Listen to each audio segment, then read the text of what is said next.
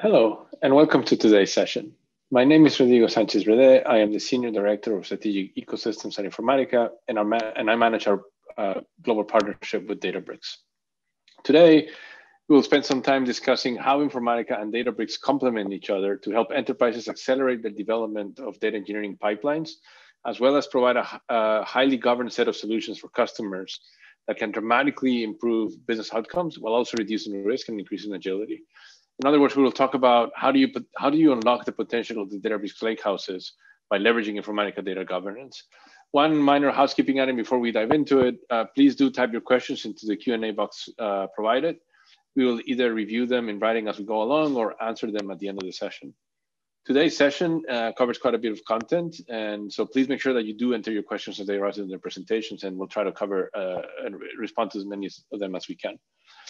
For the agenda today, we're going to talk a little bit about what are some of the barriers that we're seeing in our joint customer base to adopting AI, machine learning, and analytics projects. Discuss a little bit what we mean by modernization towards cloud. Discuss our partnership with Databricks. Finally, talk about some of the critical success factors for some of your data science and AI and ML projects. And finally, discuss a specific customer story. One last thing before I jump into it is that I will be talking about things that we plan to do in the future, releases and things like that. And of course, the hardest thing about the future is to predict it. And so just bear in mind that things may change as circumstances change, et cetera. This is just meant to be an overview for informational purposes only. So why are we all here? We're all here because we know very well that the lifeblood of analytics, of AI and ML, is data. This is the data and AI summit. So I don't have to, I'm covering well hallowed ground, except that, as you guys know, some interesting figures that you see here in the chart is, the volumes of data, of course, are growing dramatically. A 60% compounding on a growth rate is an incredible number. We also see, of course, that with that massive fire hose of data coming your way, a lot of it just goes unused, right? It's what Splunk calls dark data, which is that it's data that's being produced. There are some insights in it somewhere, but it's just going unused because of the sheer volume, or because it's hard to get, because it's siloed, or because it's in different formats, et cetera. And that also points to a slightly more insidious problem, which is that you may not know where your sensitive data is actually stored, which itself can be a humongous problem. If you think about, 50% of organizations saying, I don't even know where my sensitive data is, that's actually a staggering statistic. And also a lot of companies report that they are confronted by issues of just data quality and complexity, right? So yes, I have all this data, I really want to use it, but it turns out that when I set my analysts on it, when I say my data scientists on it, they actually spend the majority of their time combing through it, aligning it to the use case that I need, making sure that it's of the proper quality, that it's coherent, et cetera. And that's a lot of wasted time. And finally, at the same time, you have this sort of countervailing force where every company out there, almost every modern company out there, wants to make sure that they have the ability to essentially inject more and more data into how they make decisions. So, 80% of corporations, as I mentioned before, they're saying, hey, we actually want to enable as many employees and stakeholders in our company or of our company to have access to this data, to inject the data into how they make decisions, how they do the daily work. That actually, when you pair that with all the other challenges here, creates a very interesting, very difficult conundrum to solve. And so a lot of companies, when they are faced with these problems, are deciding to go to cloud. And essentially, they want to modernize their infrastructure to enable them to essentially tap or resolve all those issues that we talked about before, right? So you want to have the ability to do your data engineering, manage your data warehouse workloads, move all your data into cloud-based data lakes, integrate your applications with cloud data, have them run in the cloud, and ultimately also make sure that you have your data science workloads running in the cloud. And the common thread across all of these, of course, is integration. And together, Informatica and Databricks provide you the best-in-class capabilities to service all these different workloads in the cloud across all the three big infrastructure providers. So you want to have the ability to very quickly and easily ingest data into the Delta Lake from as many sources as possible. Informatica has made significant investments over the last few years to make sure that you have the ability to consume data from things like streaming sources. So your IoT clouds, your weblogs, your REST APIs also have the ability to consume data from databases. So you want to, have the ability to create a snapshot of the source database, load it into Delta, and then as well have the ability to drive incremental changes and have those reflected into your logical landing areas inside Delta, and also, of course, the ability to move files into Delta. So we see a lot of legacy applications that throw things like CSV documents or CSV files that you want to be able to very quickly and reliably load into Delta, and again into these logical areas that a lot of customers use for data loading. And once the data's in Delta, of course, you want to accelerate your analytics. You want to leverage things like the fact that you have high assurance of the consistency of the data through Delta Lake's ACID capabilities, as well as schema enforcement and other enhancements to really drive better analytics of the data that you've been loading. And you can also choose to use Informatica as you improve the quality of the data set, as you prepare the data for either BI analytics or for machine learning type of workloads, or to make it available through for an application to use as reference, etc. Both Informatica and Databricks together help you achieve these things. And ultimately, all of this is built on trust. And so what you want to have, of course, is the ability to have a bird's eye view, if you will, of everything that is going into your Delta Lake, how the data is moving inside of your Delta Lake, how it's actually flowing inside the Delta Lake. And we have a very deep integration with Delta, with our data catalog that I will talk about in a minute. So what are some of those critical success factors for AI analytics? You want to start, of course, with the cloud. So everything that you do has to be cloud ready. Very few companies are investing in on-premises infrastructures. Everybody, of course, I don't have to tell you the benefits of cloud. We spoke about that before, but you also want to make sure that you have the ability to do things in a way that you don't carry some of the disadvantages of the on-premise world. So, for example, you want to have the ability to build your data engineering pipelines with as little coding as possible.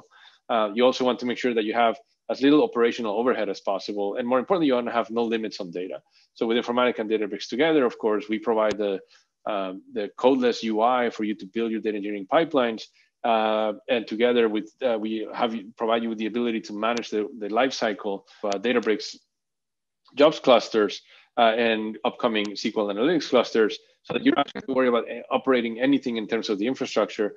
And ultimately, Databricks brings you no limits on data, right? So the wonderful thing about the Databricks Delta engine, of course, is the ability to have essentially infinite elasticity, the ability to run, scale your jobs up and down as much as you need, et cetera. And all of that essentially makes you ready for AI and ML workloads, as well as advanced analytics. So let's talk about each one of these elements in detail. So when, of course, in Informatica, we've been actually in cloud for many years. A lot of customers don't know this. We actually have a cloud-native data integration product called Cloud Data Integration, as it happens, which is part of our integration platform as a service, or Informatica Intelligent Data Cloud Management.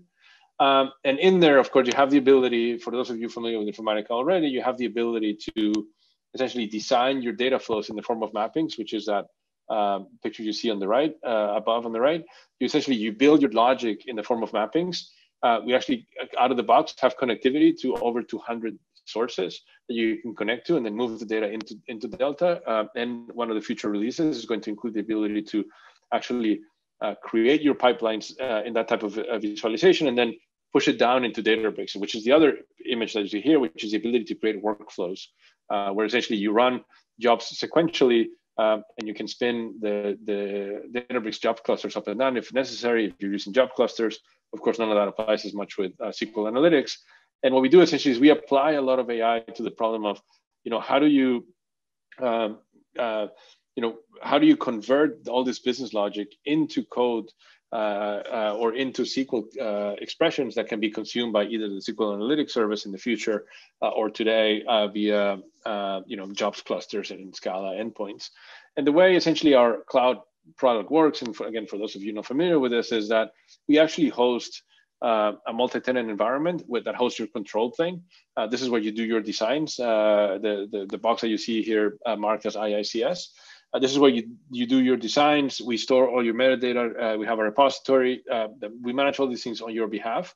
And you essentially federate the runtime to whatever makes the most sense for the use case, right? So if you have some legacy on-premise infrastructure that you're trying to connect to and move that data up into Delta Lake, that runtime happens over there, and the secure agent that you see listed here in the lower left, that itself is a microservices architecture. So all the different Informatica services, so for example, run there locally depending on the use case. So if all you're trying to do is move the data from on-premises to Delta Lake, we run what we call the mass ingestion service. If you're trying to actually maybe do some more traditional ETL and maybe move the data in already well-formed factors into Delta, we can do that as well and have the jobs run on the secure agent. But your data may also be residing in the upper left, on some cloud infrastructure, Salesforce, or maybe you have a VPC on AWS or a VNet on Azure, and you want to essentially have the agent live locally next to those applications that are throwing all this data, and then move the data into Delta Lake using native connectivity. And again, what we are announcing and what we have available for customers second half of the year is the ability to also essentially exercise push-down optimization. So the idea is that you build your data pipelines using Informatica, and then you push down the capability. You essentially execute the workloads using the Delta engine if the data is already in Delta. And from there, of course, the data can go to either BI type of use cases or machine learning, et cetera. And the foundation for all of this is our enterprise data catalog that gives you discoverability and visualization of the data as it's flowing, and which of course also enables you to have things like data governance, data protection and security for your data. So one of the advantages of Informatica, of course, is that you don't have to code anything.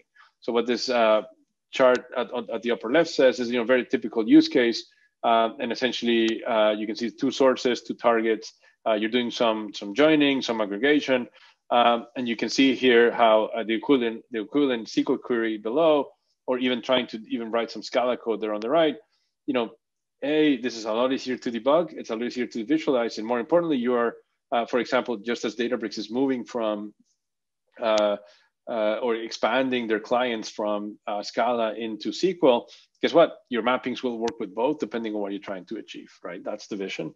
The next step, of course, is metadata management. As I mentioned before, that's the foundation. It's what allows you to essentially discover the data end to end. So what's inside of Delta, as well as upstream and downstream of Delta.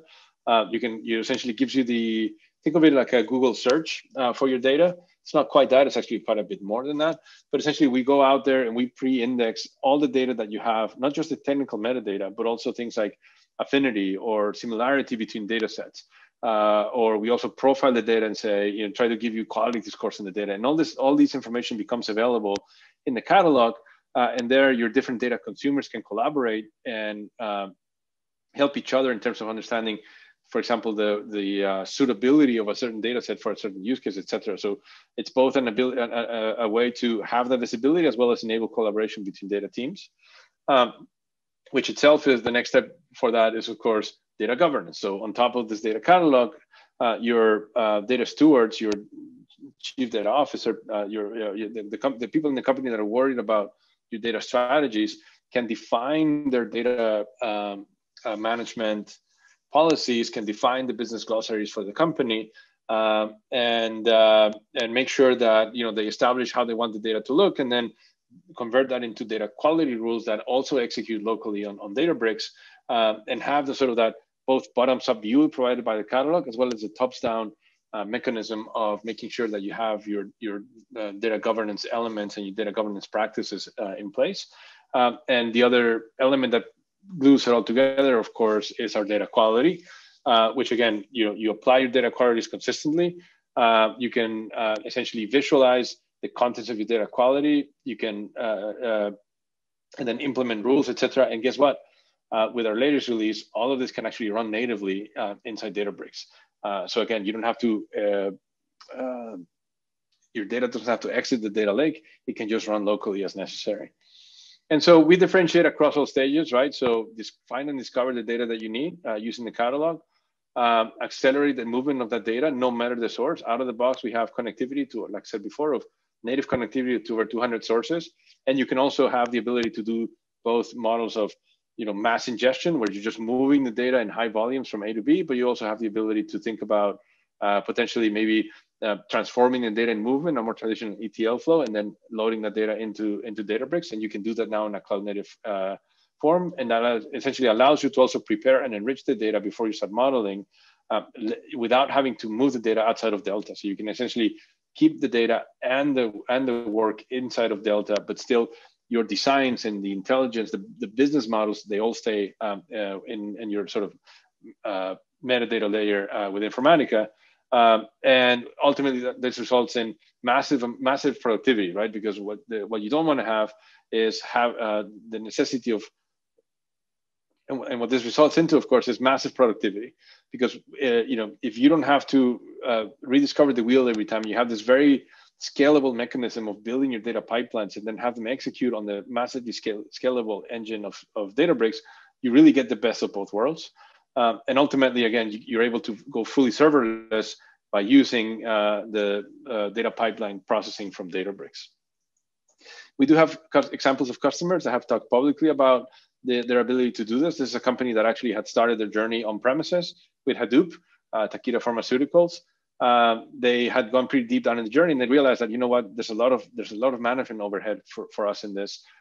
There's a lot of course, things to be won from parallel processing and the ELT model and having a data lake, but it's really too complex. We need to move one step up. So they decided to implement Databricks, and they have been successfully using Databricks at very high volumes as their unified data analytics platform.